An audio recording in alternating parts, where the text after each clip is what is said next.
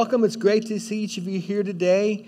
Do y'all remember the game of tug of war? Any of y'all played tug of war?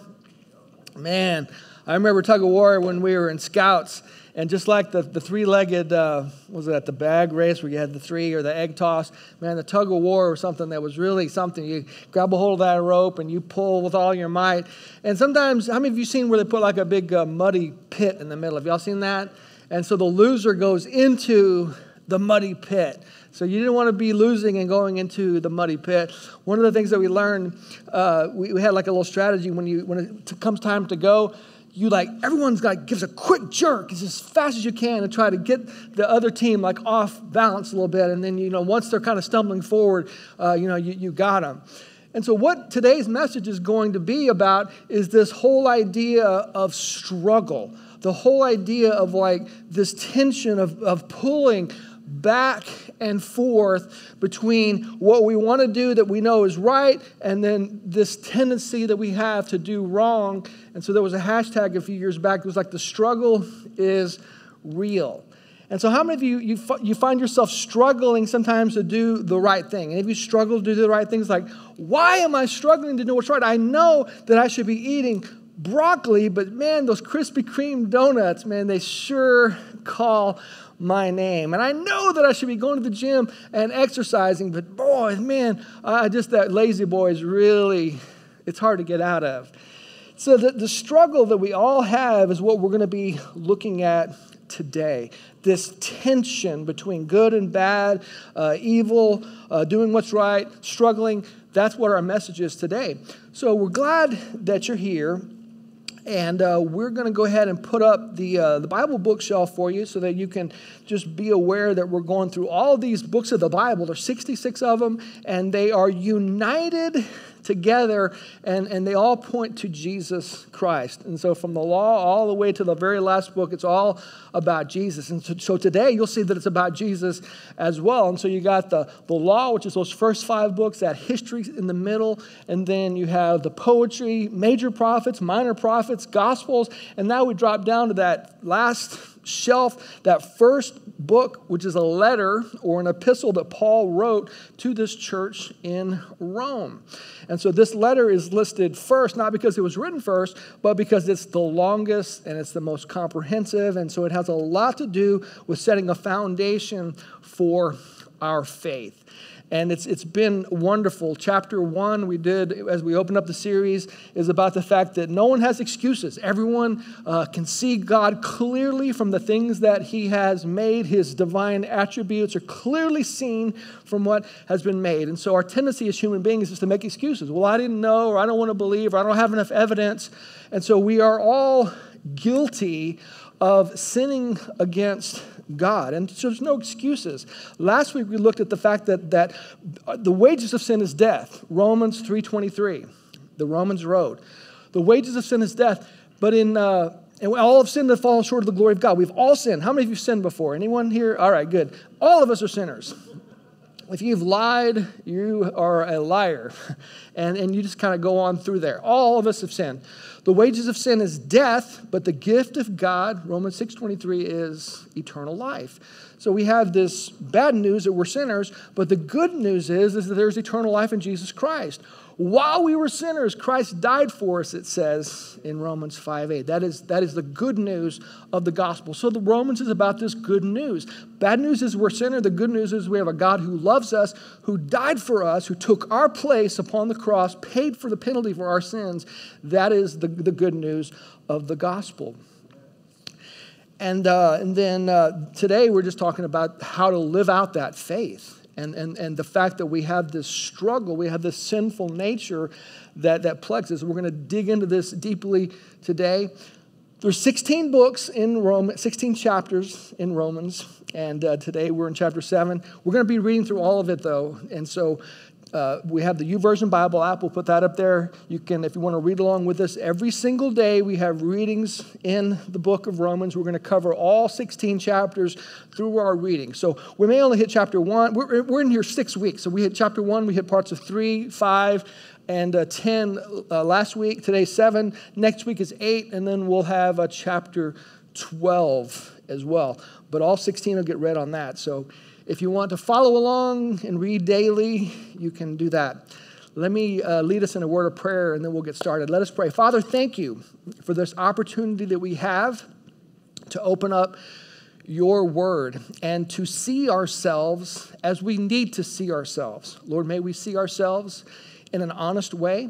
And Lord, may we see you the way we need to see you. Lord, we thank you, the fact that you are our Savior, you are our Lord, that you love us, that you died for us, that you have a plan for our lives. Lord, today I just pray that you'll speak to our hearts, and thank you, Jesus, for being our Savior, our deliverer, our redeemer, and it's in the name of Jesus we pray. Amen. The struggle is real. Romans chapter 7. What shall we say then? Paul starts out. Paul is a master at asking questions, penetrating questions that get us to think deeply. And Paul's going to ask 80 questions in this book of Romans. 80 questions. That's a lot of questions. And what Paul has done, Paul is like an amazing lawyer here. He's setting out his argument, arguing on behalf of for the Lord. I mean, he's an incredible lawyer. He's got a very tight legal mind. So better call Paul, right? Better call Paul. And Paul is one who he's done a great job showing that all of us are guilty of sin. And he's made that case pretty clear. So the whole world is guilty. Jews are guilty. Gentiles are guilty. We are all guilty. And so he's asking us these questions to really set the case for this. And just like in the show, no one gets off. Everyone is guilty. Paul is setting that case as well. No one's getting off. Everyone is guilty. And we've learned that there is judgment, but God, through Jesus Christ, he paid our penalty for us. Now today, we're looking at this struggle. What shall we say then? Is the law sin? Certainly not. On the contrary, I would not have known sin except through the law, for I would have not known covetousness unless the law had said, you shall not covet. But sin, taking opportunity by the commandment, produced in me all manner of evil desire, for apart from the law, sin was dead. I was alive once without the law, but then the commandment came and sin revived, and I died. So what Paul is doing is he's going to be talking a lot about this whole concept of the law. And so the law is something that you could blame. You could blame the law. Let me just talk about the law just for a moment, because as we saw that there's a section of books called the law, Genesis, Exodus, Leviticus, Numbers, and Deuteronomy. Those are the section of the law, and the law can be summarized in the 10 Commandments. Have you ever heard people say, I just want to follow the 10 Commandments? That's probably a good way to summarize the law down into 10 understandable parts. So you have that law. That's very important. God's law. He's going to say later that the law is holy, that the law is perfect, and that the law is spiritual. Let me read to you what James says. James, the brother of Jesus, this is what he says about the law. He says, he is like a man observing his face in the mirror, and he observes himself, and then he who looks into this perfect law. So James is saying that the law is perfect, and it is like a mirror. So the mirror, it does its job by revealing something like, oh, hello, there's my face. Now, if I look at my face and I see a big old piece of broccoli in my teeth, that's what the mirror is revealing. Now, if I see the broccoli, is it the mirror's fault? No, it's not the mirror's fault. I could get mad at the mirror. I can't believe the mirror. The mirror is just revealing what's already there. Whose fault is it that I have broccoli in my teeth? It's my fault. And so I can't blame the mirror for the broccoli that's in my teeth. It's just revealing what's already there. Now, how about this? Is the mirror going to be able to help me get the broccoli out of my teeth? No, that's not what it's for. It's to reveal what the problem is. And so it's very clear that there's a problem, and the mirror reveals that. Another way to think about this is that if you went swimming at the beach and you dive in and you're swimming, and next thing you look over and there's a sign that says no swimming because there are sharks. Oops. You could get mad at the fact that the sign is there, but does that do any good, getting mad? Could you get mad at the fact that the people that put that sign, I'm mad at those people for putting that sign, I can't swim. No, that doesn't help either. Is the sign going to be able to save you from the sharks? No, the sign just tells you to watch out for the sharks. So this is what the law is. The law just reveals who we are, reveals the problem within us. And so Paul is saying that he knows the law. And so 2 times he's using that word known. He says, I would not have known it except to the law. I would have not known it. So twice he's talking about knowing it. So just because you know it doesn't mean that you can obey it, right? Just because you know something doesn't mean, I know I should eat healthy, but that's knowing it and doing it's a different thing, isn't it? You can know all kinds of things, but that doesn't necessarily help you. We learned in Romans 2, it says this, when the Gentiles who do not have the law by nature do the things in the law, although not having the law, they show to have the work of the law written on their hearts. Their consciences bear witness and between themselves. So you have God's law written on our hearts through our conscience. So there is the law, what's right and wrong is written on our hearts. And even Gentiles have this written on their hearts. And this plays out. How many of you have heard someone say, but that's not fair? I mean, and they might not even be a believer, but they're saying that's not fair. Where are they getting this whole idea of what's fair and what's not fair? Where is that coming from? It's something inside of us, this whole idea of fairness and this law of fairness. Or how many of you have heard people say this? Well, I just want to do the right thing. Well, what is the right thing? How do you know what the right thing is? And so they're exposing this very real inside feeling of fairness and of what's right and what is wrong. And so it's there and we have it. So that's the Gentile, that's the unbeliever. God's law is written on their heart. But now, for the Jew, it's written down. And now there's no excuse. You know this, and it is clear, and it's in black and white, and here it is. Ouch. And so it's revealing, it's like, oh man, I got problems. I got issues. And the law is the one showing me that I have these problems. So the first thing we want to understand is that knowledge is not enough to save us from sin. Just knowing it alone doesn't fix the problem. You can know it and not do it. So I'm going to learn more. Well, you're accountable for more. Right? It says in James, not many of you should be teachers because teachers are held to a higher standard. What we know, we now become accountable for. So knowledge can be a dangerous thing. And Paul says, I know it. Man, I know it, but it's not helping me to know it. Here's number one. The problem is that there's this deceptive aspect of sin. Sin has the ability to deceive me. Have you ever been deceived by sin? Have you ever been deceived by temptation? When we go back into the Garden of Eden, which is a place of perfection, where God made man and woman in his image, and he says, hey, you can have a ball here, but there's just one little tree over here. Don't eat of that tree. And I can just imagine, it's like me walking by the Krispy Kremes or the chocolate cake or the ice cream, like walking by, it's like, man, that sure does look good. And we're drawn to it. And I know I shouldn't, but man, there it is. And so they had the standard, and God says don't. And then now you have the serpent coming onto the scene. And the serpent is like, did God really say that? And so now there's a questioning of God's word. And does God have the best for me? Or maybe not. And if we eat it, we won't die. No, that's a lie. God says, if you eat it, dying, you will die. And he says, oh, your eyes will be opened. Oh, that's another lie. They're going to be shut in shame. And you'll be just like God. Oh, the worst lie of all.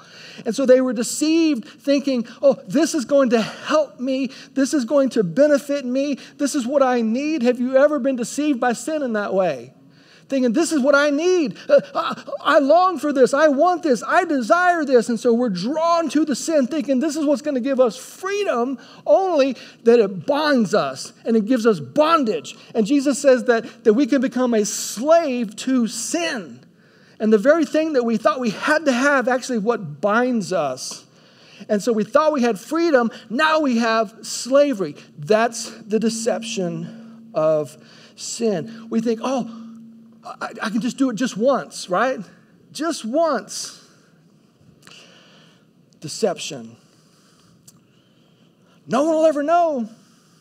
Deception. Sin has a way of rearing its ugly head, doesn't it? Sin has a way of becoming known, becoming manifest. And so all these different lies that the enemy tells or that we tell ourselves is this deceptive trap that gets us even worse. So there's this deceptive nature of sin. Oh, this is going to give me power. This is going to give me freedom. This is going to help me, all to let me down. Verse 10, and so the commandment which was to bring life, I've found to bring death. For sin, taking the occasion by the commandment, deceived me. There it is. We're deceived. And it killed me. Therefore, the law is holy. So there it is again. God's law is holy. God's law is perfect. God's law is spiritual. It's not from man. It's not something that we make up. It's something that God has made up. And this is so important. This is why we study the Word of God, because the Word of God is from Him. It's holy. It's set apart. It's perfect. It's spiritual. And when we have a problem with God's Word, it means really we have a problem with ourselves. And so what some people do in liberal Christianity or whatever these different movements are, they want to change the Word of God. And let's be culturally relevant and let's change the Word of God. We don't change the Word of God. The Word of God should change us. That's what needs to happen. It's holy. It's pure. It's righteous. We come to the Word and we don't like it because it condemns us. And that's the point of it. So it's deceiving to say, well, let me change it. Let me fix it. Let me make it modern. Let me make it up to date. Those are the old days, the old times. No, it's unchangeable. The word of the Lord lasts forever. Jesus says not a jot or a tittle is going to pass away. It's eternal. Like a human soul, the word of God is eternal. And so it's holy, it's spiritual, it's perfect, as James says. Verse 13, has then what is good become death to me? Certainly not, but sin, that it might appear sin, was producing death. This is the first time he's talking about this death in me.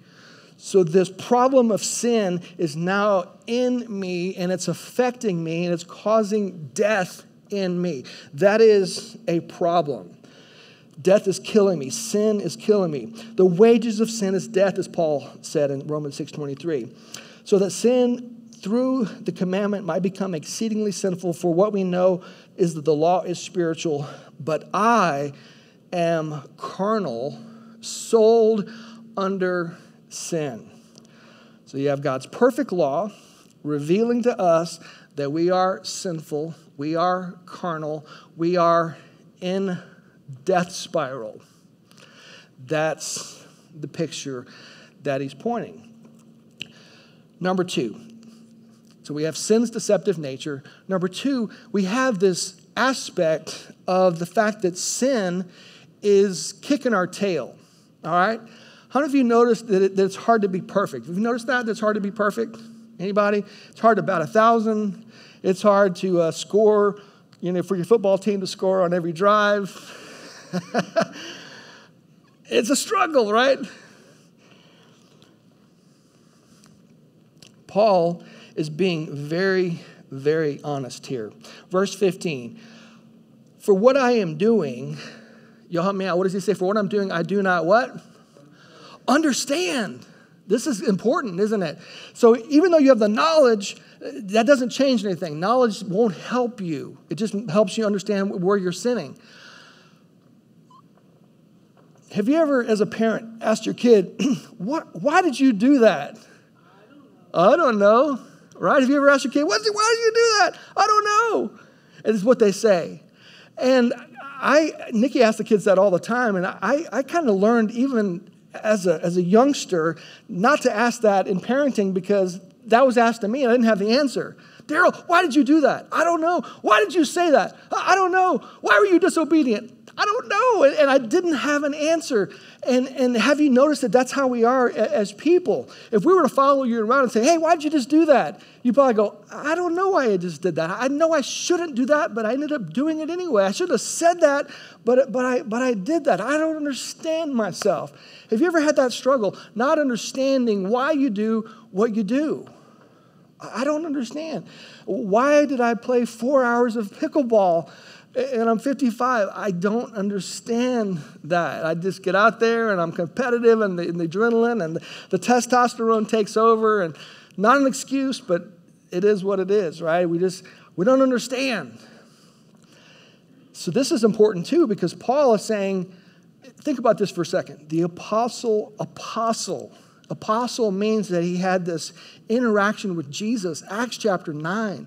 He's on the road to Damascus, and this bright, blinding light blinds him, and Jesus is talking to him saying, Saul, Saul, why are you persecuting me? And so he has this incredible encounter with Jesus.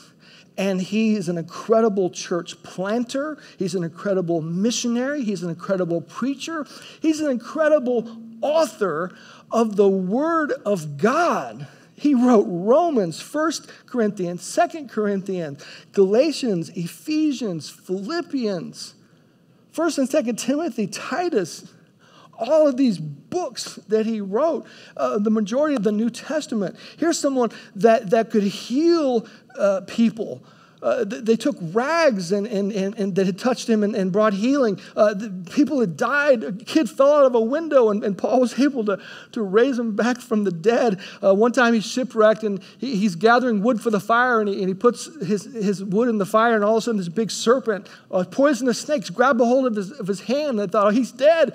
Paul just shakes it off and goes on with life. I mean, this is a man who was anointed by the Lord, and he saw the Lord, and he had apostolic power, and yet he says, I don't understand why I do what I do. And I find that very encouraging. Do you?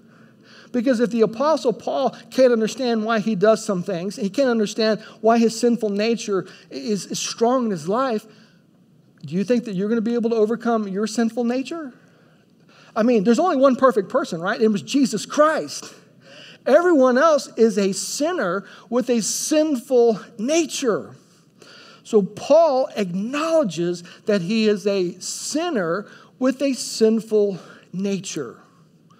Now let's look at how he's going to talk about this, because there's different ways of looking at this section. Romans 7 can be controversial for some, and the commentators kind of struggle with what this could be. Some people think that this is talking about the unsaved or the non-Christian, and the non-Christian and the fact that they have sin. Some people think that this is talking about the carnal Christian, the Christian that's really, they're not following the Lord the way that they should. Well, I think that this better represents the honest Christian. The honest Christian. And let's look at Paul's honesty. So he's going to use the word I, me, my about 40 times here. For what I'm doing, I don't understand. For what I will to do, that I do not practice. So that's just it. So number one, knowledge won't help you. Number two, willpower doesn't help you, does it? Have you noticed that? every January, let's make some resolutions. I'm going to go to the gym. And then 2 weeks later, what happens at the gym? I'm going to eat right. And then a week later, what's happening? We're not eating right. And over and over and over, we try to will it to be done. I'm going to make this happen. How many of you have broken your New Year's resolutions? I mean, everyone, right? You find that even though you try to will something to happen, there's a loose screw, there's a misconnection, something happens to where we cannot will our way through everything that we think that we can will our way through. Paul says, what I will to do, that I do not practice, but what I hate to do, that I do. If then I do what I will not do, I agree with the law that it is good. The law is condemning me. In other words, it's telling me that I'm a sinner, that I'm a coveter, that I'm a liar. Verse 17, but now it is no longer I who do it, but sin that dwells. There it is again. Where's the sin? In me. So that's that sinful nature. It is in me. It is a part of me. It's very honest. I want to do right, but there's something inside of me that interferes with me being able to do right.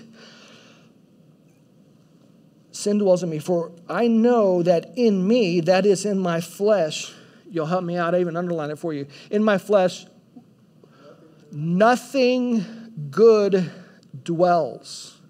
Nothing good dwells.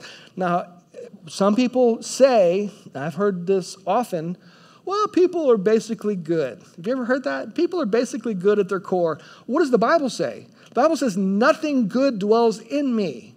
It says in Jeremiah that the heart is deceitfully wicked. So we have a wicked heart and we have a sinful nature and we have a flesh that there's nothing good there.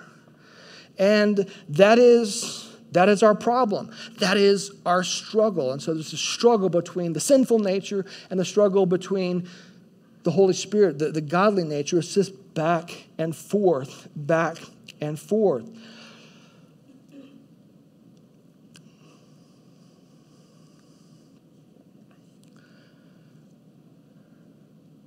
Verse 19, for the good that I will do, I do not do, but the evil I will not to do, that is what I practice. Wow, that's honesty. That's honesty. I am not perfect. I struggle, Paul says. Isn't it refreshing when people are honest about their shortcomings and they act like they don't have it all together? Have you ever met someone that thinks that they're perfect? It's kind of difficult to deal with a person like that, isn't it? And that's how some people can read Romans 7. Is that's for non-Christians. I'm in chapter 8, man. I'm the victorious Christian, and I can do no wrong. I don't really think you can really appreciate chapter 8 until you've really wrestled with chapter 7. See, chapter 7 is that bridge that leads to chapter 8. Chapter 8's amazing. Victory in Christ. But man, chapter 7 is where you have to really understand who we are as people. Paul says the sin dwells in me, and I find that the law, that evil is present within. There it is again. Where's the evil? It's present with me for the one who wills to do good.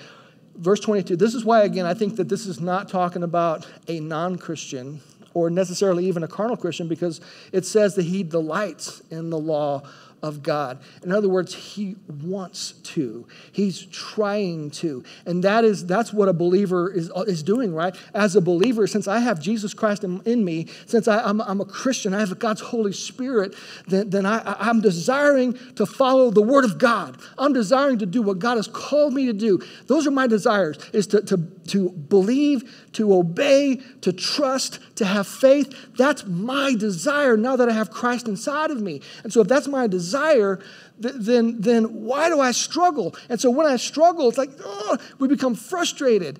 That's a good sign, is it? That's a good sign that the Holy Spirit is actually working in us, showing us what is right, what is wrong, and where we need the help. That's honesty, isn't it? Honesty is the best policy. We need to be honest. And so it's the fact that sin is kicking my tail. sin has this grip in my life, and I want to do what's right, but I don't do that. Robert Louis Stevenson, he's a great author, the author of Treasure Island. He also wrote a great novel called Dr. Jekyll and Mr. Hyde. How many of you have heard of Dr. Jekyll and Mr. Hyde? So Dr. Jekyll was this moral-seeming guy, and he was a doctor, and he was wanting to help people, and he looked, on the outside like he was good for society, and he was, a good guy. But he had this nature that he wanted to do bad things, and he wanted to carry out these bad things and these evil things, and he wanted to be disrespectful and harmful and hurtful, and so this was his nature, and so he developed this potion where he could take this potion. Dr. Jekyll would take this potion that he developed so that he could be Mr. Hyde, and then Mr. Hyde could carry out these evil desires. Woohoo! And so he's living this dual life. And he thought he can control it with this potion, but there came a time where Mr. Hyde could just have his will and have his way and take over. And so many people kind of wondered about Robert Louis Stevenson's background. He grew up in a very conservative Presbyterian home where they prayed daily. He had a very godly father, and he went to church, and when the doors were open, they were there. And when Robert Stevenson left and went off to college, he did like a lot of us, myself included, and he said, well, do I really need that faith? Do I really need what my parents' teachings? I think I'll do what I want to do. And he became a prodigal and was claimed to be agnostic. And he went away from his faith. He struggled internally. But then his wife published some prayers that he had. And so he would, when he was married and had kids, he would do devotionals, and some of his prayers are just beautiful. And so you could see that he had faith, and then he struggled in his faith, and then he came back to his faith. And so this whole idea of Jekyll and Hyde is something that even in his own life, he's trying to express through the words. How many of you can relate to Jekyll and Hyde, to the good, to the bad, to the struggle, to want to do what's right, but you fail and you don't hit 1,000. The dominating nature of sin. So what do we do? I mean, where do you find relief? If knowing it doesn't help, if the willpower doesn't help, what are we to do? Where does our help come from? Amen. It's Jesus Christ is where the help comes from. So in psychology, how many of you had to take psychology? Any of you had to take psychology? The social sciences, and the social sciences, they study this kind of thing, and they recognize. I mean, you got Freud trying to understand things, and Jung, he came up with this idea of the shadow self. And so you got this shadow self. And so psychology can identify, oh, you got this dark side, you got this shadow self. But here's the thing about social science. They can tell you got the dark side, but they really don't have a way to overcome it. Here's some drugs. I mean, that's not going to help, is it? Where do we find help from this dark side? Well, Paul is going to tell us. Number 3, Christ delivers me. Christ delivers me. This is such good news. This is such good news because as sinners, we're dead in our sin. We got this sin that's a part of our lives. It's keeping us from doing what we need to do. It's this mess in our lives. But Paul says this, verse 23, but I see another law in my members, warring against the law of my mind and bringing me into captivity the law which is in my members. Verse 24. Whew. Oh, wretched man that I am.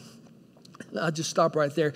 Do you know that is your true state, that you are wretched? Amazing grace, how sweet the sound that saved a what? A wretch like me. That song resonates with so many people. Yes, because grace is amazing, but in order for it to be amazing, it's saving the wretch. Who's the wretch? Me. I'm the wretch. I am wretched. I am a sinner in need of a Savior. That's why I need grace. That's why grace is amazing, because God, perfect God, has offered his grace to a wretched sinner like me. I am a wretched sinner. You are a wretched sinner. And we must honestly know that that's who we are apart from Jesus Christ. We are wretched. We are dead in our trespasses and sin. There is nothing good that dwells in us.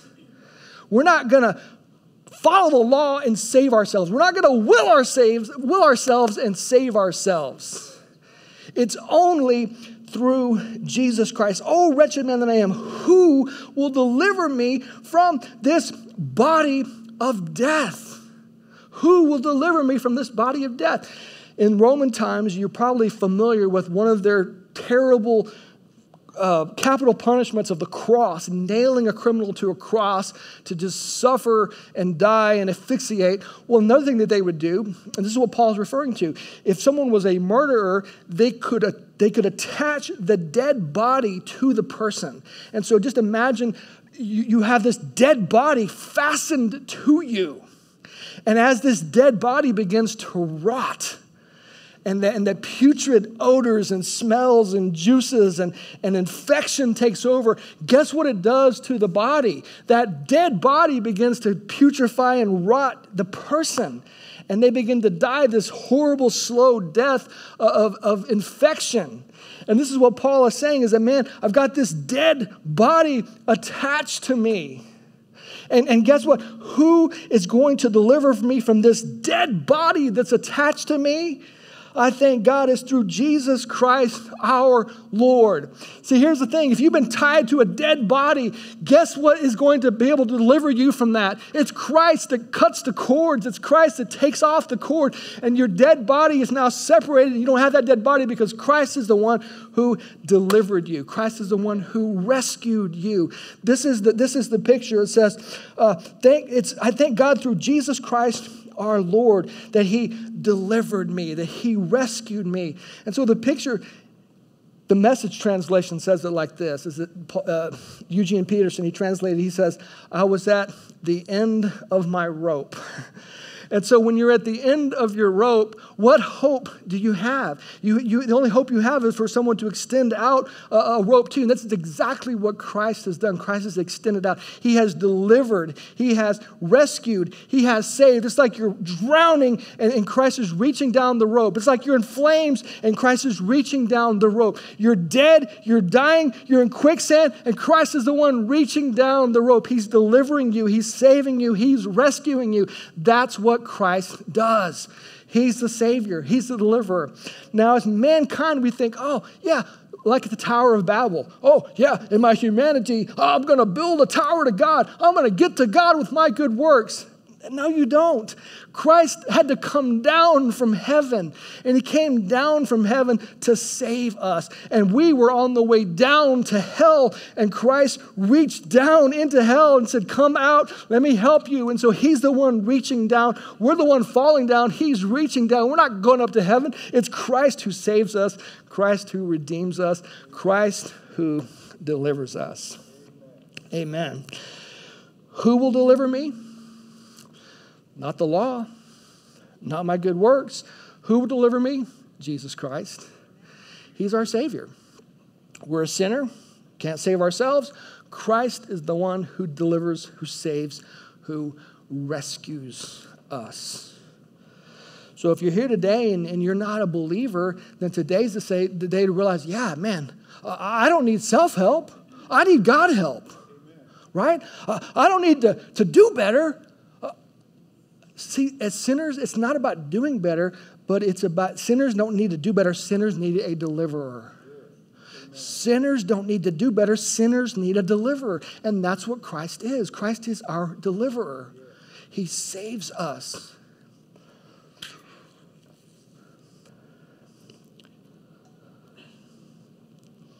It's not about knowing more.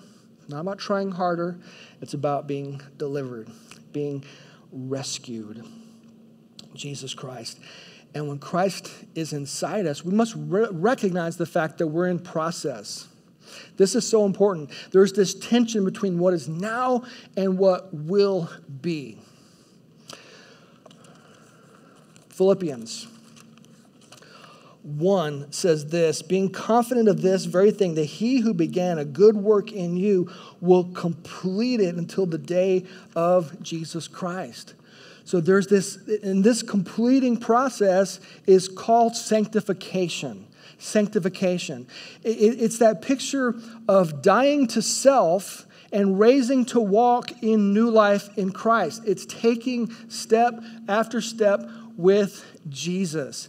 We're connected to Jesus. He is our life. He is our resurrection. He is our Lord. He is everything. And the old is gone. And now we don't focus on the old, but now we're focusing on Christ. And it's this process. It says if anyone's in Christ, he's a new creation. The old is gone and the new is coming. It's this metamorphosis is how the Bible also talks about it. Changing from a worm into a butterfly. That takes some time, doesn't it? There's this process where this takes place. And it keeps on happening. It keeps on happening. And then there's this point of death. And so at death, we cross over from death to life. We crossed over. It's like, woohoo, the old cancer, the old life, all that is gone. Now I have a new life in Christ. I don't have cancer anymore, no more tears, no more sorrow, no more sadness. I am new, completely new in Jesus Christ. That is the process. And so we have a dying body, and then after death, it becomes a glorified body. But in that process, it takes some time. And we must be honest about our condition. Yesterday evening, we had the AA group that meets here on Wednesday nights. They had their celebration. And I thought it was very interesting.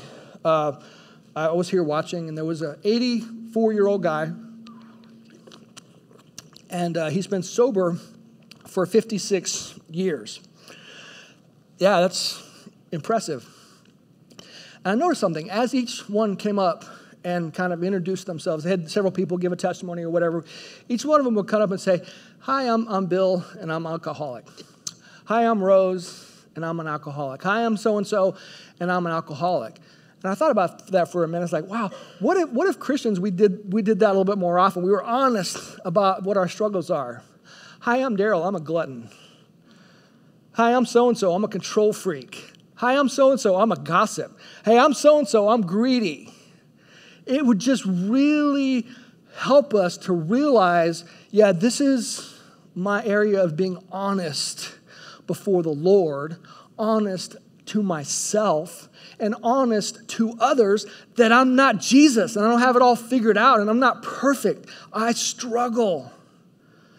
And so he said that his sponsor told him this. He says, if you're going to be successful, he says, when you get up in the morning, you need to get out on your knees.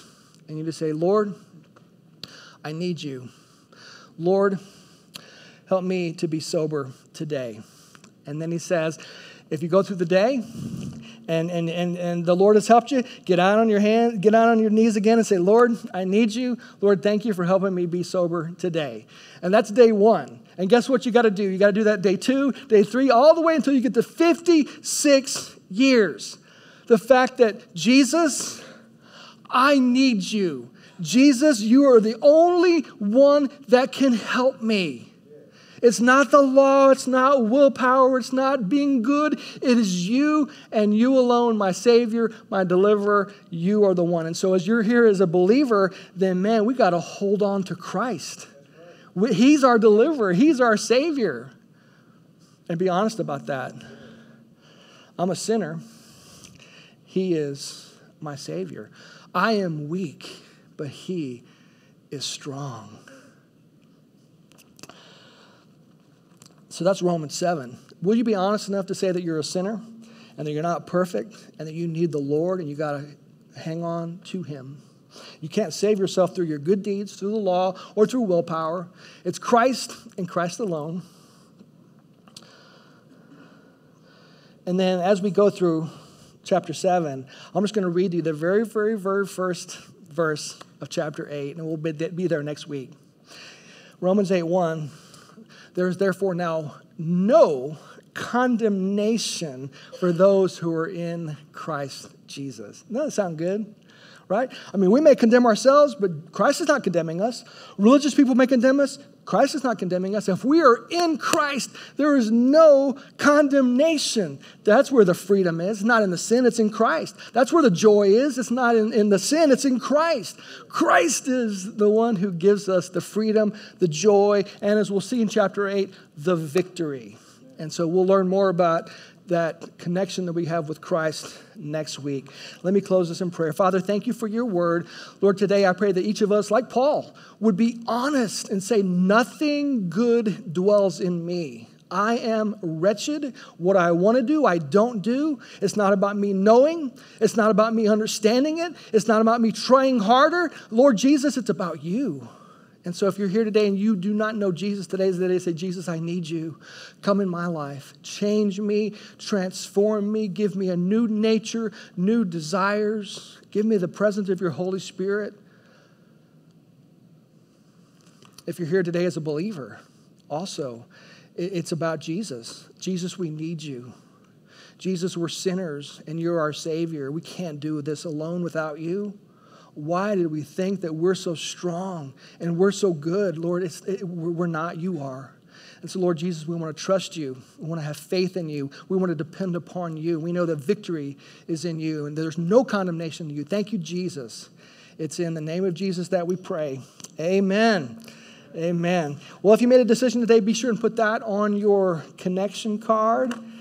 God bless you.